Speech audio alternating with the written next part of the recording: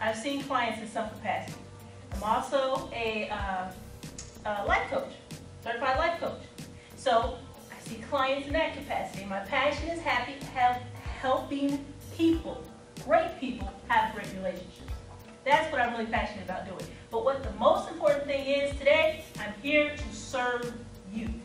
I want to know how I can help you love more deeply and love more fully. So this is going to be interactive. Across 16 countries, 16 countries, the number one fear is indeed being alone. Number two, for anyone who's interested, the rest of them are public speaking is number two. I have it. Number three is health. Number four is job, and five is poverty. Universally, we have developed the fear of being alone. Now, it is not being single, not being married. It is feeling like I have no one I am intimately connected to. Intimately means no one who gets me. There's an article that ran through the AP, Associated Press, and it talked about the lonely America and how it surveyed adults within America and the whole point of the survey was to identify, are we better now that we can find our elementary friends on Facebook? Now that we have connected with all of these people we have long since outgrown, and we can continue to go back and manage those relationships through social media, are we better? What do you think the results were? No. Are we the same? Worse, probably. We're worse. Why are we worse even though we're more connected than ever? The article identified that even though we have all of these wonderful connections, most people report that in a time of struggle or crisis, there's not one person that they can reach out and call and feel like that person is okay with being there. Have you ever had an experience of reaching out and calling somebody and you kind of felt like you may be bothering them? Mm-hmm. Right. So the article, unfortunately, was entitled Lonely America because it's not so much about having a quantity of relationships. It is the fear that I will not have a quality relationship. I will not have someone who is intimately connected to me. That in a time of crisis, in a time of struggle, that can be my go-to person. We don't have go-to people these days. Interestingly enough, the average human can only manage 12 intimate relationships. No more than 12. So for your kids who are at home, who are like, I have 1,000 Facebook friends. You do not, okay? You don't have friends. You have people that you have connected with online, but we can only manage 12 intimate relationships. And if you think about it like this, if you were to receive an invitation for a baby shower every day, an invitation for a wedding every day, you were to receive invitations to participate in other people's lives, there's really no more than 12 people that you would change your schedule for. Mm-hmm. We're inundated with invitations. Facebook, there's an event, there's something every day. But think about it, there's only so many people that you legitimately are like, okay, I'm gonna have to go to this baby shower. I'm gonna have to get a gift. This wedding, I will have to do this barbecue, gotta be there, you know? 12 relationships is really what we can manage. So as opposed to constantly, and this, if you guys were like 18 to 20, we would really focus on, instead of just meeting a bunch of people, cultivate the relationships that you have, because those are going to be the relationships that you can most manage. Now, that's 12. Most of us really can only manage 14. Think about it. Mm-hmm. When you add a partner, you got your parents, okay, partner, kids, you're already halfway through. You don't have a lot of space for people outside of that. And depending on how large your family of origin or creation is, there's just not really a lot of space. So we have to be particularly choosy. So Here's where we are. This whole feeling alone thing, Vivio, you hit it dead on. Attachment. You can call it connection. But very simply, I'm going to explain what attachment looks like.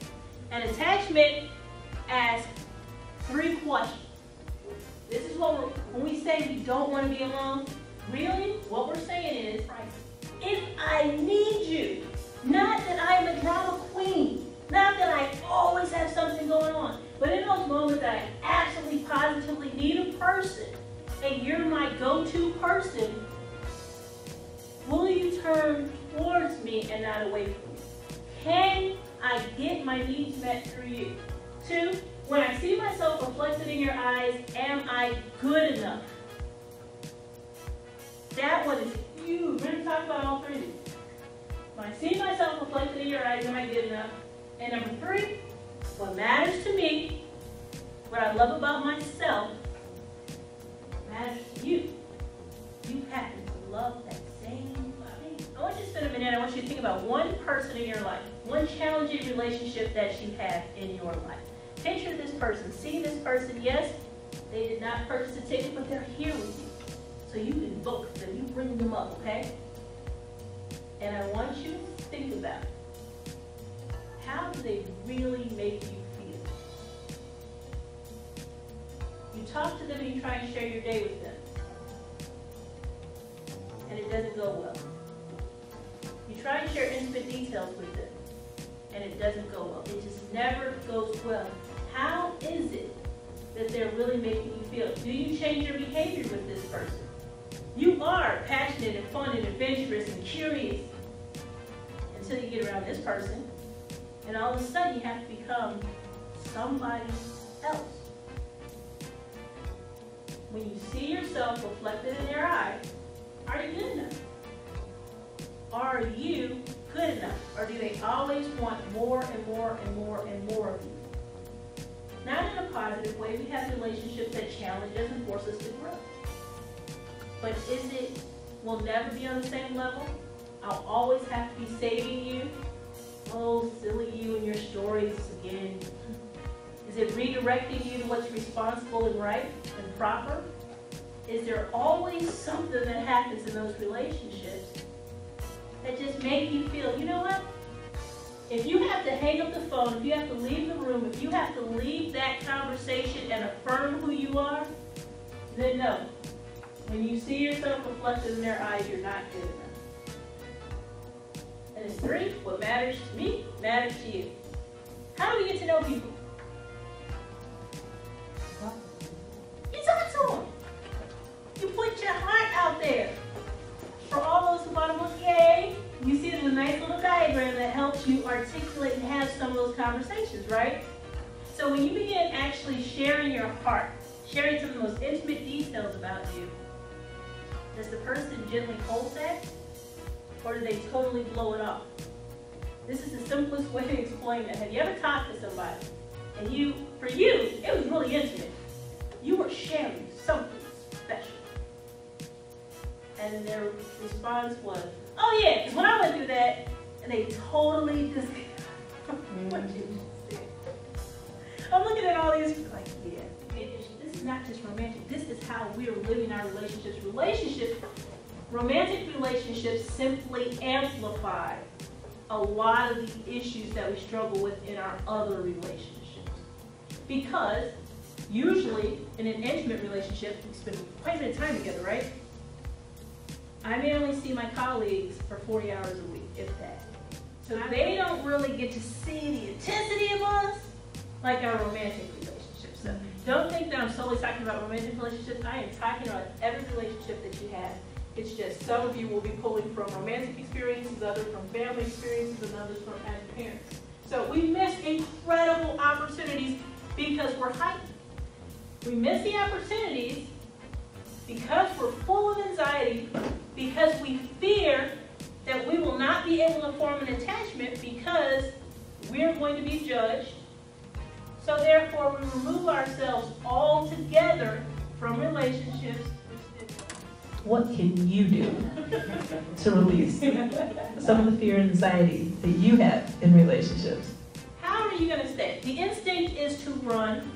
And why are you running? Which area of attachment scares you the most? God forbid if this worked out, and this relationship really worked out, where's your fear in those 3 areas of attachment? There's no fear of success. There's a fear of evolving and becoming and assuming more responsibility and expectation.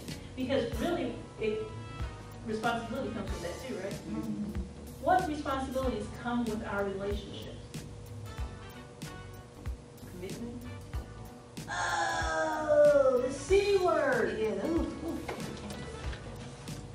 So I was told, I don't know, but I was told people have commitment issues. What in the world is a commitment issue? Don't need to know your personal business, but tell me about your friends. How many know women who have stuck by the side of someone who is clearly under construction because the expectation was, we're going to have an awesome relationship when all of this dust settles. This is going to be great. Safety and security. This is what I am in relationship with you for. To grow and become the best expression of myself. To constantly be challenged and communicate more effectively. Okay? To continue to grow and develop and open up because I have a heart that yearns to be open. I want that glow. That's what I'm in a relationship with you for.